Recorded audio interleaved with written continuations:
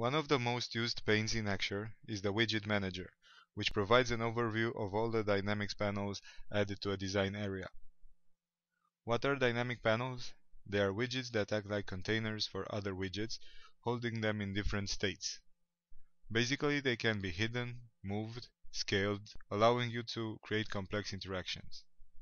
A dynamic panel can contain one or more states, and each state can contain any number of widgets. My preferred way of creating a dynamic panel is to convert an actual widget or a group of widgets into a dynamic panel by right-clicking and choosing the Convert to Dynamic Panel from the context menu. Let's take an image from the Starbucks website that we are going to create later in this course. First, let's have a short preview of what we can actually do with dynamic panels combined with advanced conditional logic.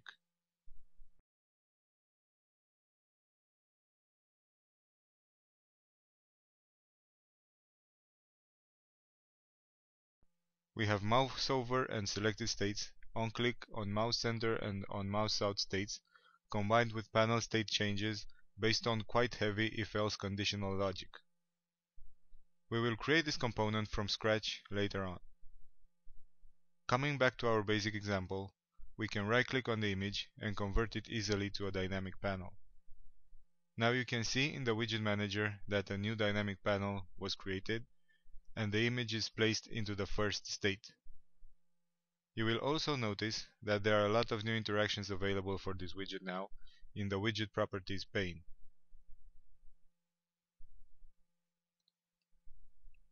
To edit the state of a dynamic panel, we need to double-click on the state in the Widget Manager and it will open in a new tab. Now you will have another canvas that will be contained in the size of the dynamic panel that holds it.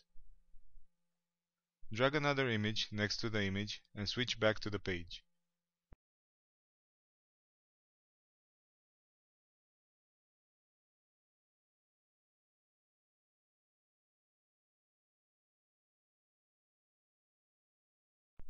You will see that the dynamic panel's width increased so that all the widgets in the state could be seen.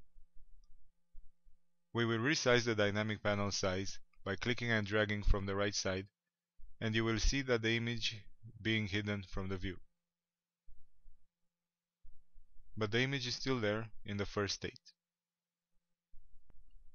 You'll notice a blue dashed outline in the state, outline that shows the size of the dynamic panel and is the boundary for what we can see in the state. To hide the dynamic panel from view in the design area, click on the blue square to the right of the dynamic panel's name. This is useful when dynamic panels are on top or overlap other widgets. Let's add another state to this dynamic panel. Select it inside the Widget Manager, right-click and select Add State from the context menu. Now we will edit the state as the one before it. Copy the second image from state 1 as it is not useful for us there and paste it inside state 2. Now we have a dynamic panel with two states. Let's create our first basic interaction. Drag a button shape widget onto the canvas and name it Switch.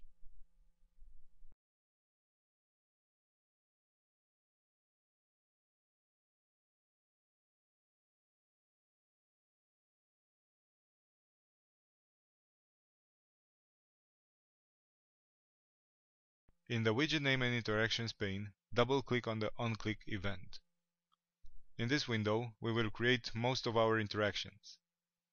Select Set Panel State from the Dynamic Panel section. Check the dynamic panel you wish to add interactions to.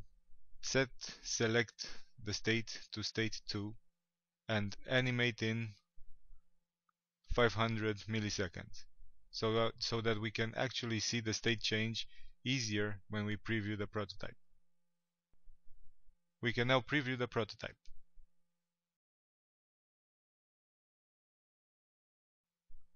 Click on the switch button and you will see that state 1 changes to state 2 with a nice fade-in animation. But now we need to switch back to state 1 by pressing the same button. What we can do is add some conditional logic to this, so if you go back to the prototype, we can do the following. Double-click on the onClick event and select Add Condition. From the first drop-down, select State of Panel. You will see that the next drop-down will contain all the dynamic panels in our canvas, in our case 1. And we already have State 1 selected.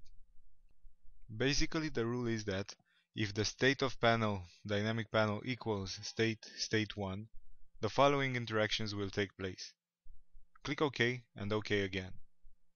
Now we need to add another case for when the state of the panel equals state 2. Right-click on the out-click event and select Add Case. Now we can add the condition that we need. Add the proper state to state 1 with a fade-in animation of 500 milliseconds.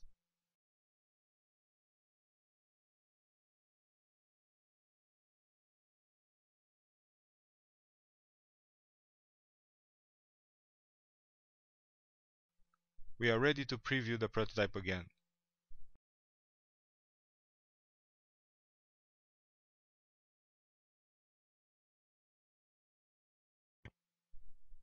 As you can see, the state changes every time we click on the button. We managed to create our first interactive prototype using basic conditional logic.